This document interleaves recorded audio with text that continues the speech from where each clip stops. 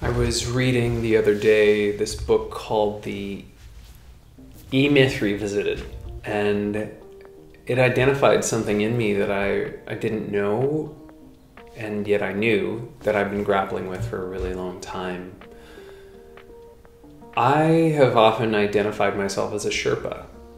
I want to be of service. I know that it is part of my design. It's actually my love language. I love to receive it. I love to give it.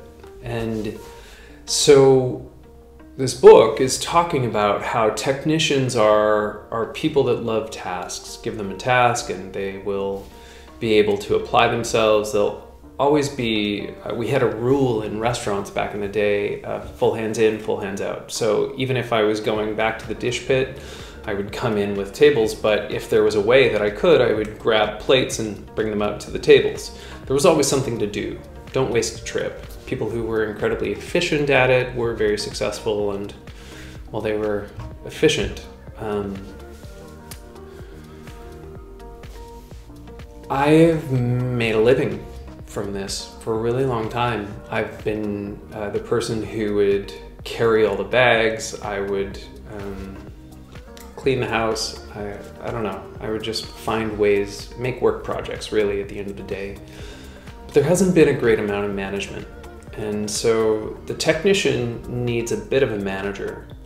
And not all of us have these components. I certainly didn't. I've had to teach myself a lot about management, how to be not necessarily doing things right so much as doing the right things.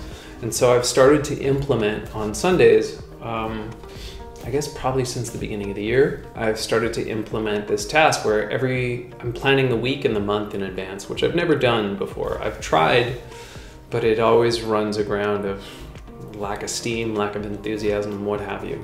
And so this week, I started to look back at the week before to make sense of, okay, well, I had some tasks. Did I nail them? What did I miss on? What was dragging my energy away from? What did I lose pace on? What was I able to make sense of? And one thing really stood out for me.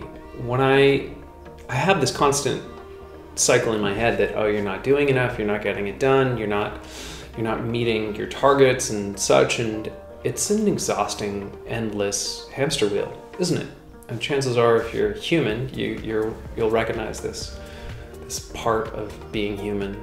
And when I started to look at what I had actually got done, when I focused on what I had accomplished, there was a better feeling in my body. It was much more invigorative. I felt upright, I felt composed, I felt engaged, and I was grateful for that. I have spent the last decade working one-on-one in a room with people. And there were periods of that time where I had to spend, let's say, 80% of my time focusing on promoting my services, and I found that exhausting. It wasn't a natural place for me. I was spending maybe 20% of my time treating, and often I was doing that complementary to try to build my business, and maybe that's not the best way to do it. I don't know about that. But what I do know is that when I switched it, when I worked with a community that was willing to drive people to my business, I was able to focus on the thing that I really wanted to spend time improving, being one-on-one in a room with people. And that was great until I reached a point of burnout, which was about a year ago. You may recognize the date. We all kind of went home and just never left around then. I'm now recognizing, thanks to this book and other things that I've read and looked at, that there's a mentality that's been missing, and it's one of entrepreneurial spirit, if you will. I think the entrepreneur, this guy suggests that 70% of an individual, like we often forget that I approach this like I'm one person, but really I'm three. I'm the entrepreneur, I'm the manager, and the technician, but I've been letting the technician do most of the work. I haven't given any attention to the entrepreneur, and the manager has just kind of been adrift. rudderless because they haven't been assigned tasks. And